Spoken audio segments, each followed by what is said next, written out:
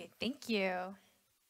We are super excited because today isn't like the other days. This is Embracing Abundance, based on a book that literally just had a book launch this weekend. So we have the first tips updates, and in that regards, can we give a round of applause to Sandra, the author of Embracing Abundance?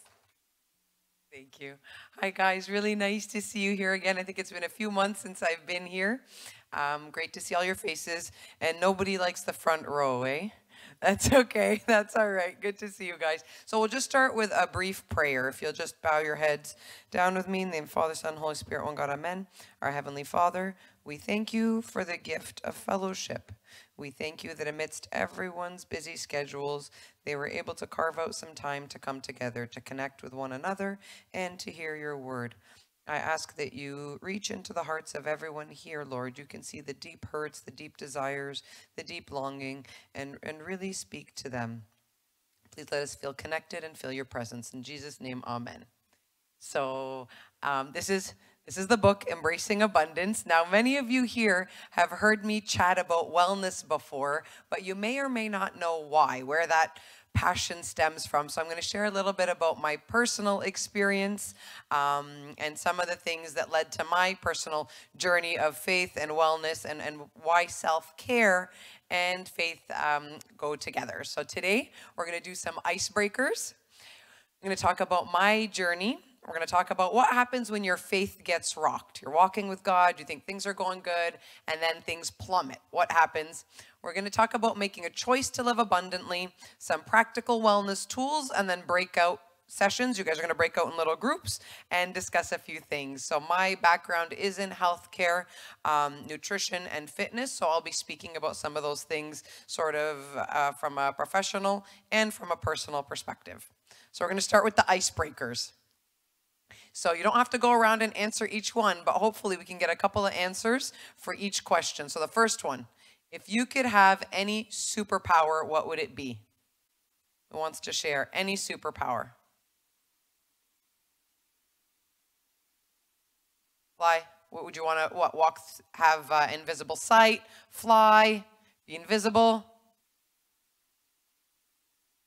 ChatGPT knowledge. That'd be a good one. Good one. What else? Any other superpower you'd want to have? Discipline. I like it. I like it. All right. How about if you could eat one meal every day for the next 10 years? What would it be? Sushi. That's a good one. What else? Mahshi. Where? Anab? Yes, that's what I was waiting for someone to say. That's my favorite. I would eat that. Poke bowl? Yes. Every time I go to Cactus Club, it was by my work at Sherway, I'm like, I'm going to order something different. And every time I'll get the poke bowl or the tuna stack. Anything else that you would eat every day? It's pretty much it. We've covered it. It's good. We've got a good selection. What do you think the hardest thing to lose in life is? Health, for sure. What else? Your loved ones. Yeah. What else? What about your dreams? Right? Dream gets crushed. You know that that's no longer possible due to an injury, illness, academics, professional, whatever it is. And then what cheers you up when you're feeling down? Pets. Yeah, pets for sure. And breakdancing, I remember, right? I love it. What else? Which one? A trip, yeah. And donuts. I got you. What else? Prayers, yeah. Yeah, the sun, for sure. Music. Nature.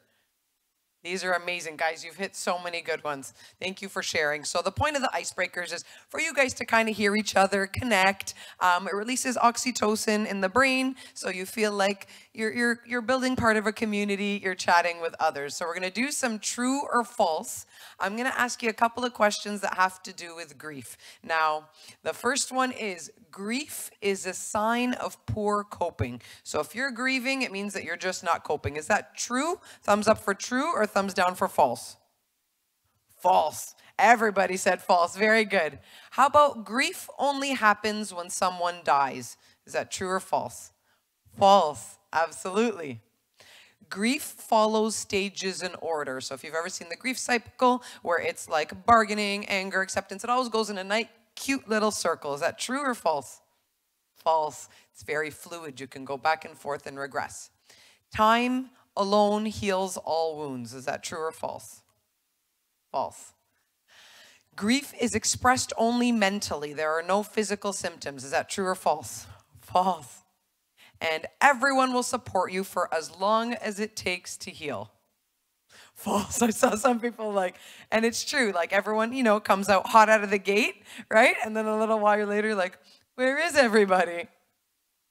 All right. So my journey, grief to grace. So I talk about it in more detail in my book. And so far, the people that have gotten it this weekend and have read it have said they cried through the first intro, but then it gets uplifting. But in a nutshell, I won't make you cry today, I promise. But I talk about loss. I talk about how, I had naive Sandra 1.0, thought everything was going beautifully. I was married and I had my 2 young children, and then my husband got sick. And, really growing up with miracles and with everything, I was like, that's okay. We got the shroud from, this monastery, and we got these oils, and we fasted and we prayed, and then he still died. And so I talk about how devastating that was, how it sort of rocked my faith, how difficult everything it was, my identity, and so forth. And so there's a little bit of a naivety where I think it's easy. Have you ever thought in your life, or maybe earlier in your spiritual journey, like, okay, God, I'm going to do my part. I'm going to go to church and I'm going to pray, and you do your part, like things stay smooth, right? Have you ever felt that way? Like it was a little bit transactional? And that's, of course, not correct, but I think it's an easy thought process to get into, right? So then things go south and we're like, God, where are you? How did you leave me? But God never promised that there weren't going to be struggles, but he did promise he would help us through it. So there's denial, there's, talking to the children, and, drawing near to God. So one of the most pivotal things, I had asked everyone I knew, every priest, read every book, and said, why do bad things happen to good people? How could God let this happen? Why wasn't this one of the miracles? I have stacks of books of the miracles of Pope Kyrillos, under my bed. How come this wasn't one of them? Right? Any thoughts on what the answer to that would be? Have you ever asked that question? Like, why, God? Why did this bad thing happen? Why didn't you spare us? What's the answer? Experience to learn from, for sure. God, what do you want to teach me from this? What else? Yeah.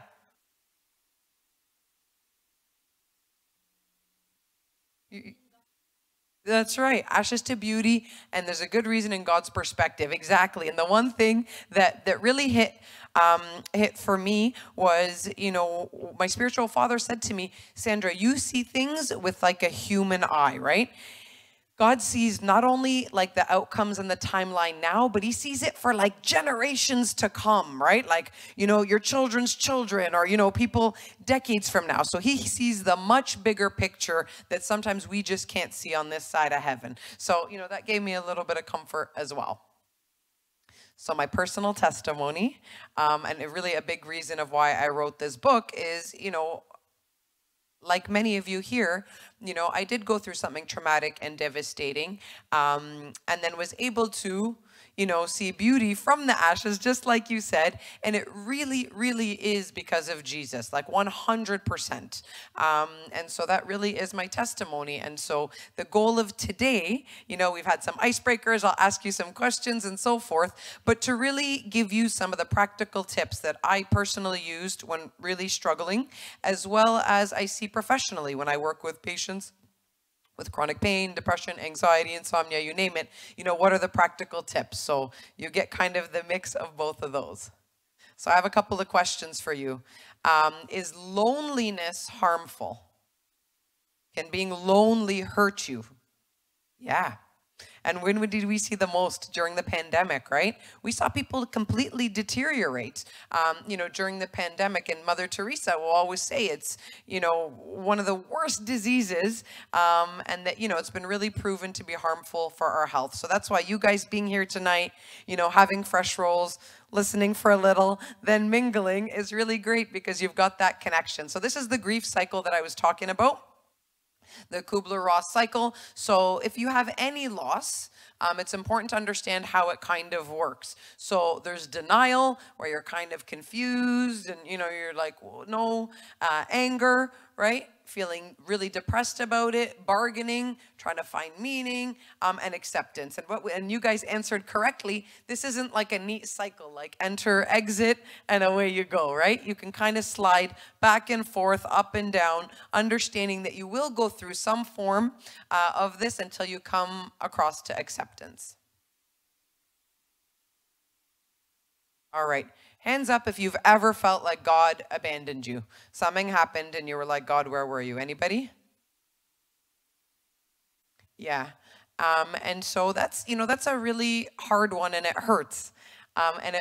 But we really know that God never leaves us. He doesn't, and that even when he's silent, he's working. I have a lot of girlfriends that are on a women's ministry with me that are single. They're in their season of waiting. They're in the waiting room, and there's a lot of, things that come across the chat saying like, you might feel like nothing's happening, but God is working in your waiting, and, God is always nearby. He sees what you don't see, and an encouragement to work through our pain, because if it's left unresolved, you can forget what you were created for. And each one of you, everybody in this room, has a beautiful ministry or story. And so we want to make sure we're working on our wellness so that you can reach that potential. So one of my favorite verses, for I know the plans I have for you, declares the Lord. Plans to prosper you and not harm you, plans for hope and a future. Anybody know this verse? So this is one of my favorites. And when I was at my absolute saddest, I would read it every day. And I would just, feel it like a whisper on my heart. God has plans. Things will be okay. And so one thing that I'd like to caution about is that high performing and numb. Have you ever been in like a state of just like frozen? Like you're not really loving life. You're just kind of, someone just said it to me today, like that rinse and repeat Groundhog Day, right? Like up, go, get it done, go to bed. Does anyone relate to that? Hands up. Yeah. And it's an easy place to get stuck in, right? You get burnt out. A lot of times it's like, oh, I just want to numb my brain, to Netflix, or, I'm, doing all kinds of things, but nothing to really proactively live for wellness. So we talk about kind of noticing this and also trying to move out of it. If there's complicated grief, if you've lost something or someone and there's, it's lasting longer than a year, there's excessive sadness, we usually recommend that you get that, you speak to someone about that. So here's my turning point in my journey. You guys want to hear it? So, that was very unexcited, guys. I'm going to try again, okay? Let's try again. So do you guys want to hear about the turning point? Better. All right. I have come that they may have life, and they may have it to the full, or they may have it abundantly. So who said this? Jesus, our main man, came so that you can live, and you can live abundantly. He didn't say, come and walk slowly, come and just, half muster through life. He said, come, I came so you can live and live abundantly. So I think the minute that you start thinking, I want to live abundantly, I want to just live as great as I can, I want to take care of my physical health, my mental health, and, use my talents to the fullest, then things really come. So, and from that, like in my personal experience, I talk about, talking to people, getting support, getting help. And one particular thing I really struggled with was with my 2- and 4-year-old. Well, like, do I take them to the funeral? How do I tell them? And that's a whole nother, topic on its own. But there was a social worker that I spoke with that had really great insights. And she said, do a private viewing and have them write a little trinket. That's why they can say goodbye, they can have closure without it being, traumatic. So again, your experience will be very, very different, but the key take home is once you realize you want to live abundantly, if you need help in any area, chat with someone. Again, whether it's a counselor or someone that you trust. And then, of course, who said prayer when we were talking about the wellness stuff? I think you did, right? Yeah. So, we feel supported and carried by God. It's okay to still feel hurt. Like, I remember in some of those early days, I was praying and I was still mad. I was like, God, how did you let this happen? I'm so upset with you, but please help me, please help me. I just kept trying to show up. And again, you will eventually find that hope. And at the end of the day, we all want that hope. Does anyone know the Jesus prayer? It's like an arrow prayer. Can someone say it?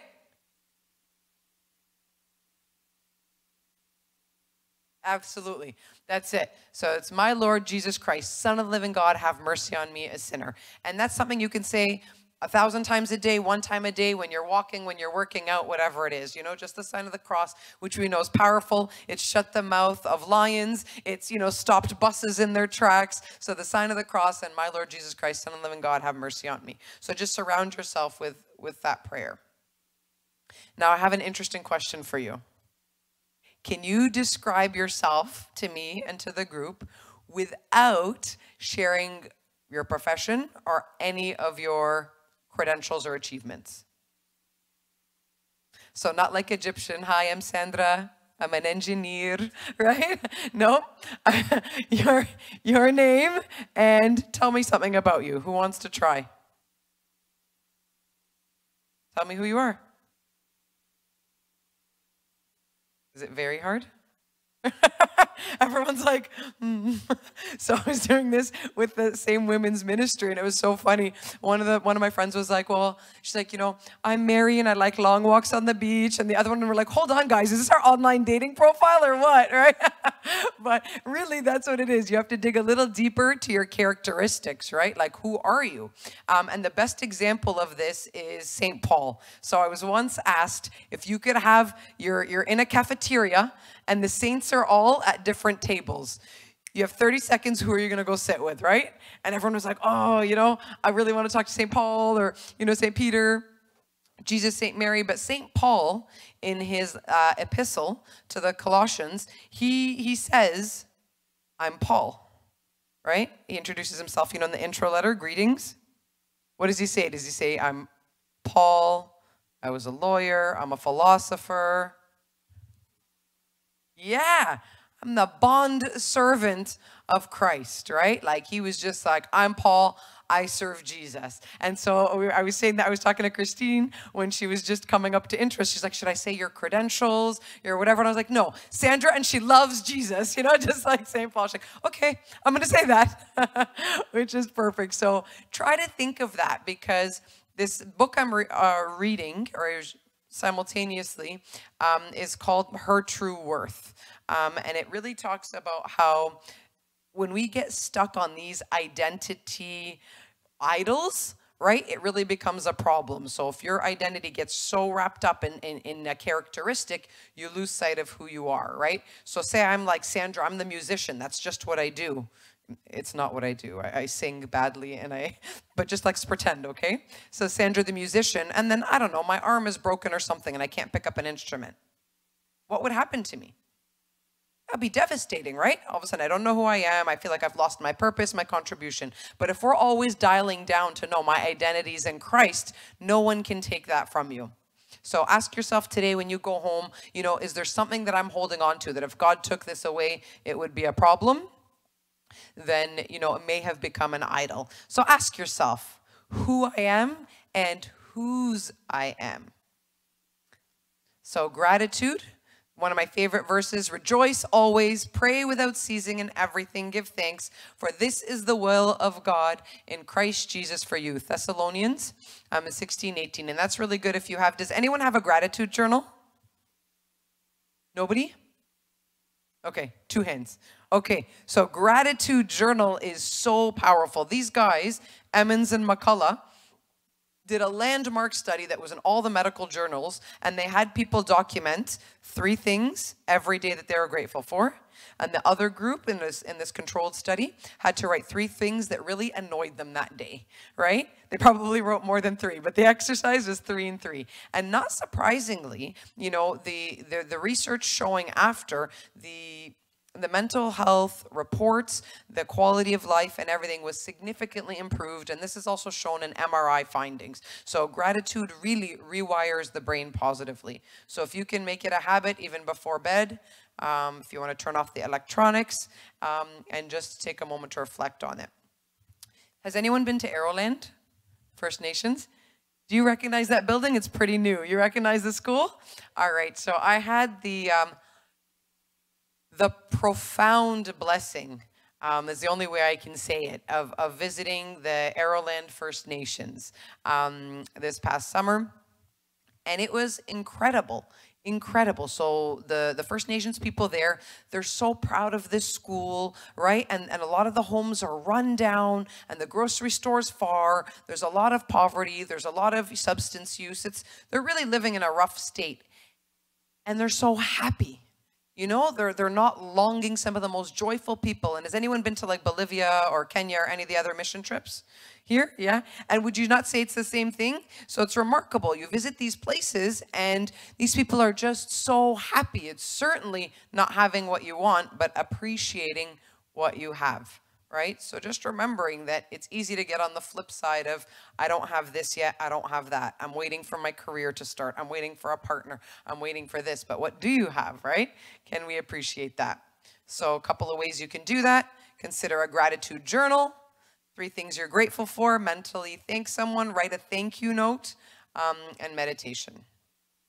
Exercise is, of course, essential. I think we did a workout here a couple of times to reduce your cortisol and increase those endorphins. So again, with loss, with abundance, exercise is a very, very important part of that journey. Same as nutrition. So question for you guys, does your gut health affect your brain health? It does, absolutely. And what are some good gut healthy foods? Yogurt with probiotics, absolutely. What else? Sauerkraut, fermented, kimchi, absolutely. Sauerkraut, miso. So these are all really great things. These are probiotics. And then what are prebiotics? They're like the fertilizer for the probiotics. So these are things like apples, asparagus, garlic, onions. So there's the gut health foods. There's also foods that affect inflammation, which affects, you know, your physical pain as well as your emotional pain. So trying to avoid the packaged, sugary, refined foods and trying to eat more foods like fruits, vegetables, curcumin, and fish. And also drinking all that water, 3 to 6 liters a day is the recommended amount for healthy eating and weight loss. And being mindful when we're eating. So someone give me an example. What's an example of not being mindful while you're eating? What would that look like? Watching TV.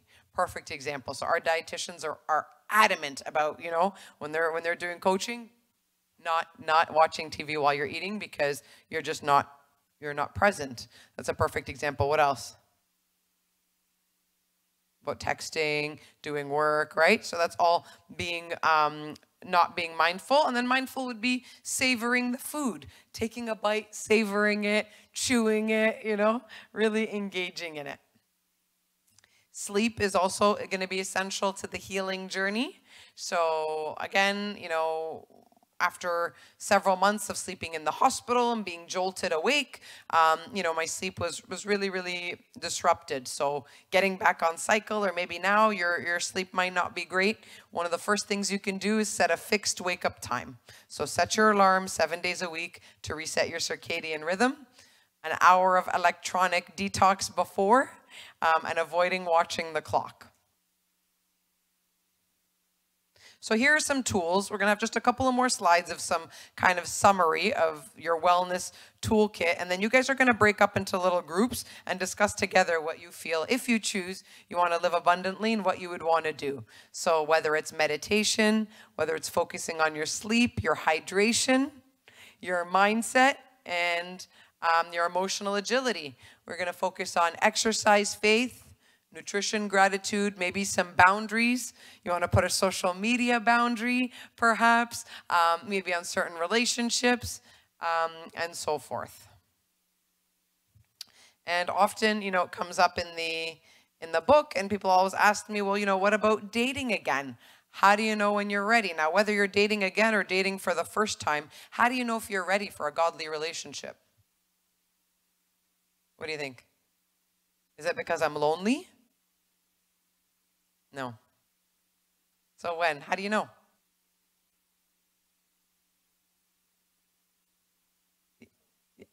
Go ahead.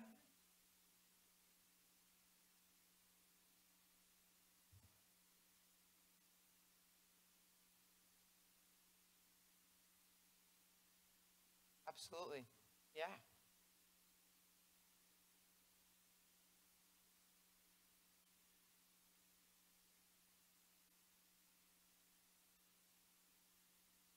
Perfect. You guys nailed it. Did anybody else have anything to add? Did you guys all hear that?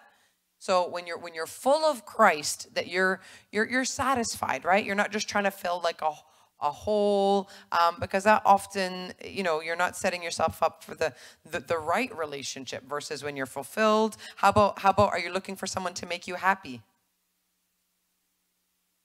Is that the primary objective?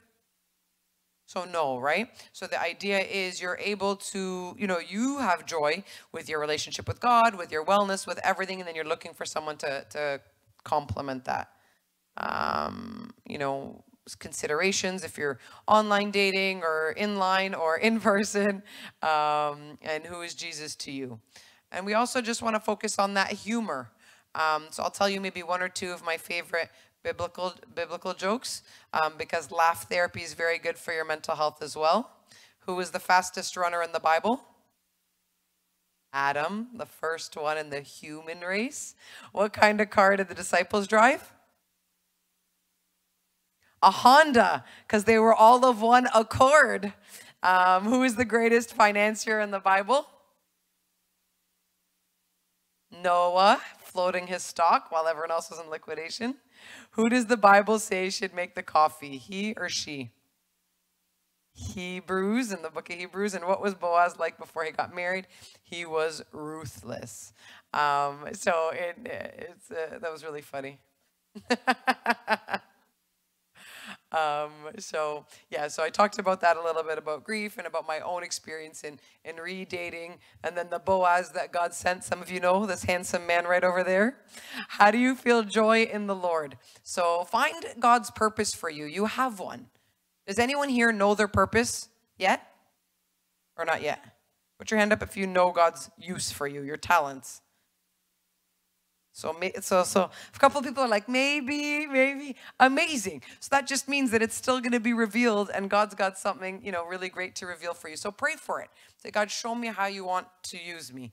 And it's the best thing. Look for God in everything. Praise God and sing, like Coptic karaoke, meditation, and remember his miracles. So words to live by: consider it pure joy, my brothers and sisters, when you face trials of many kind, because you know that testing of your faith produces perseverance. Let perseverance finish its work so you may be mature and complete, not lacking anything. So someone shared, I think you did, that, God is going to use it to make something beautiful, beauty from the ashes. So hardship often prepares an ordinary person for an extraordinary destiny. That's C.S. Lewis. Does anyone read the Chronicles of Narnia? Anyone here? No? Yeah. I was just, Father Arsenius, I follow him on Instagram, and he was saying that it has a lot of biblical principles. So call to action. I'm going to come around and I'm going to break you guys up into groups, maybe 4 groups. And then you're going to just chat amongst yourselves. We're almost done for today. So for about 3-4 minutes, you're going to chat in your little groups, and you're going to discuss, do I want to live abundantly? Have I been holding back? And if so, what do I want to do more fully, right? Maybe it's focusing more on your nutrition or your sleep, or, or something like that.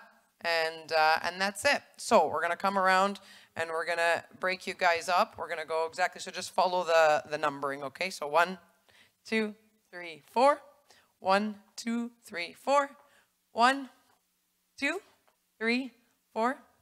1, 2, 3, 4. John, 1, 2. Behind you, Christina, 3, 4, and 1. All right, everybody got their numbers? So ones are going to come over here. You guys can just like come on over to these chairs. Twos are going to go over there. Threes that corner, and fours that corner. All right, everybody knows where to go. You can just pull up your chairs. So 1, 2, 3, and 4. 1 is over here. Yeah, 1 is like here. Yeah, and 2's over there. 3 is the back corner there. You guys can find each other. And then 4 is that corner behind 1.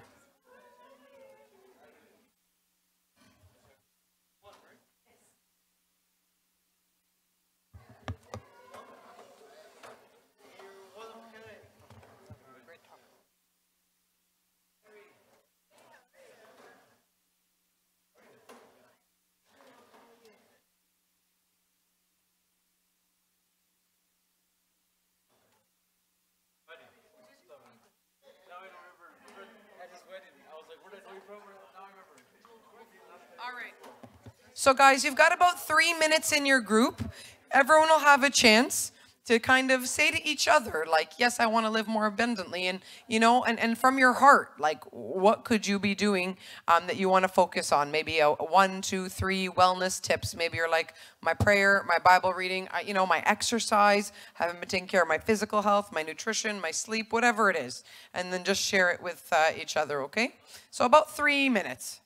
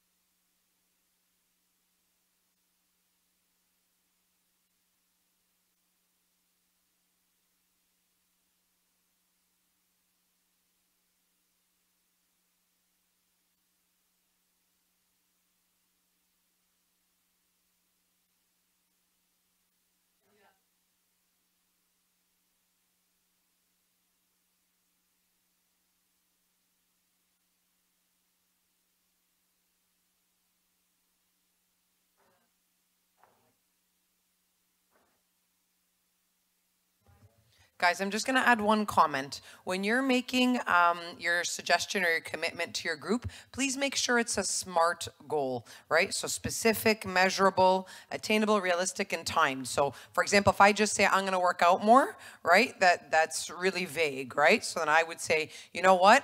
2 days a week, I'm going to do a 20-minute, you know, video at home, for example, right? Or like instead of I'm going to eat better, right? It might be, okay, I'm going to make a conscious effort to add kefir, you know, to my mornings, or, you know, a probiotic, something like specific. You see what I mean? Like choose whatever you like, but like, you know, I'm going to read my Bible more. Well, what does that mean? Okay, I'm going to spend, you know, 10 minutes on my lunch break reading the first hour, that kind of thing. Okay. So carry on. It'll just be much easier to follow through than a vague statement.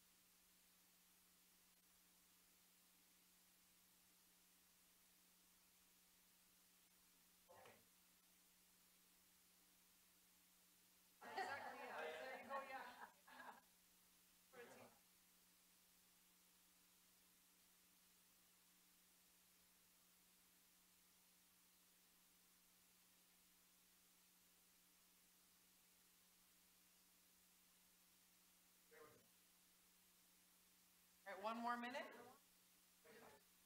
1 minute.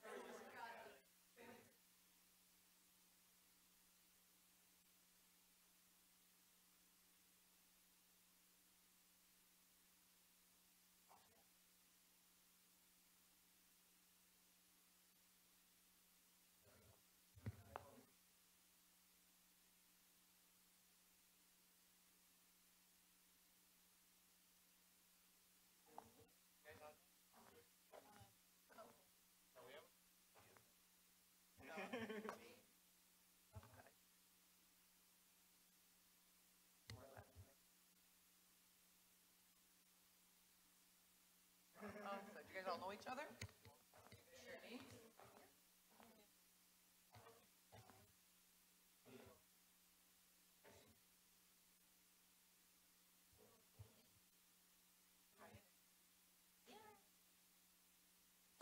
Good job.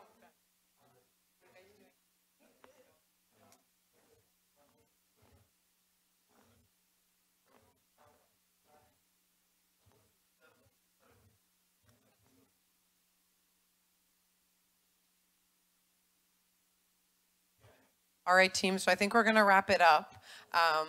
Everybody done? Yeah, more or less. Okay, go ahead. Like not with the whole group. Like go ahead with your group. Yeah, go ahead. Go ahead.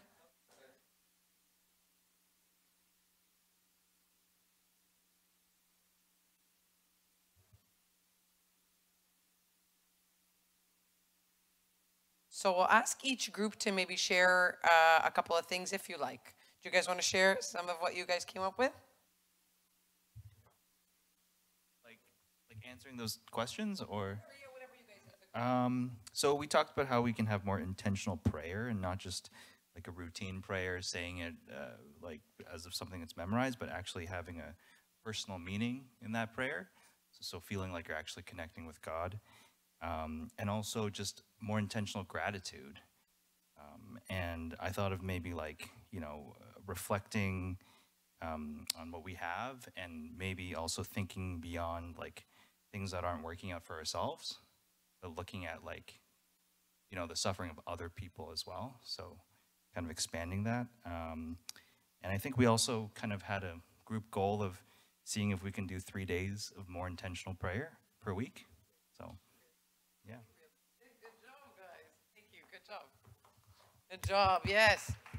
Good team. All right, guys. Who wants to share from this group? No pressure. I said I wanted to go to the gym when it's least busy after work because I work part-time, and I want to read the New Testament by the end of the year. Good job, guys. Thank you. You guys want to share some of your ideas here? Well, they're fighting over the mic, guys. Hold on. Let me just hold them back.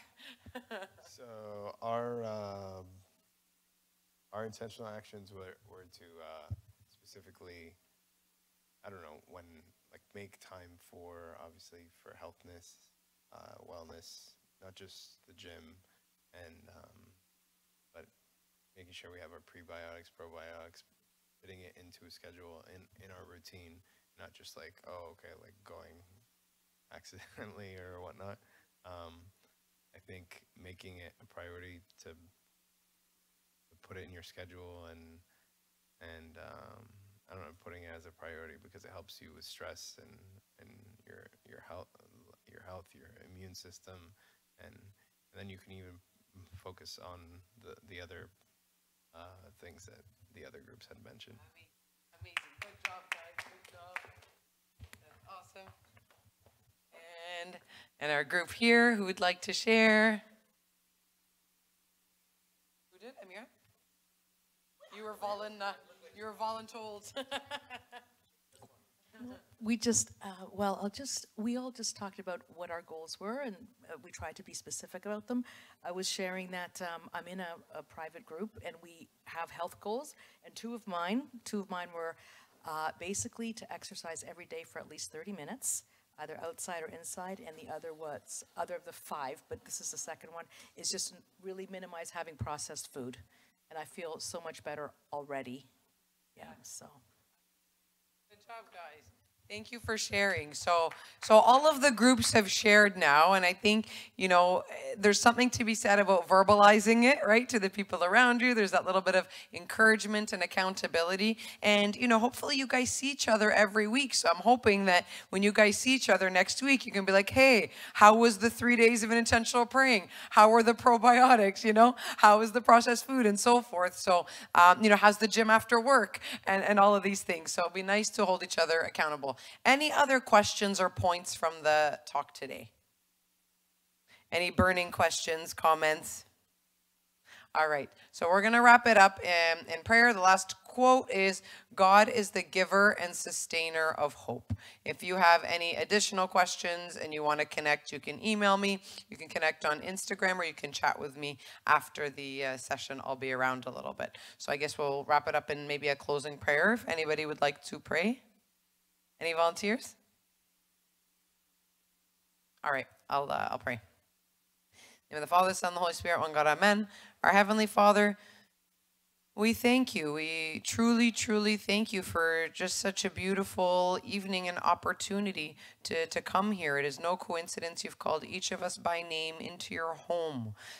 You know the connections that we're meant to make, Lord, and the things that we're supposed to take away in our heart, and help us really choose every day to be intentional and to actively choose to live abundantly for you, working on, our body, our health, physical, emotional well-being, which are all gifts from you, Lord. Let us glorify you and testify with the good works that you do in our names. Please keep everyone safe and sound, and gather us all together again. In Jesus' name, amen. Thank you, guys. Thank you.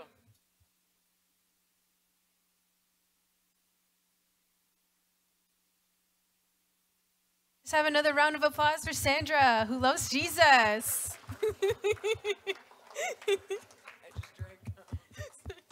Thank you.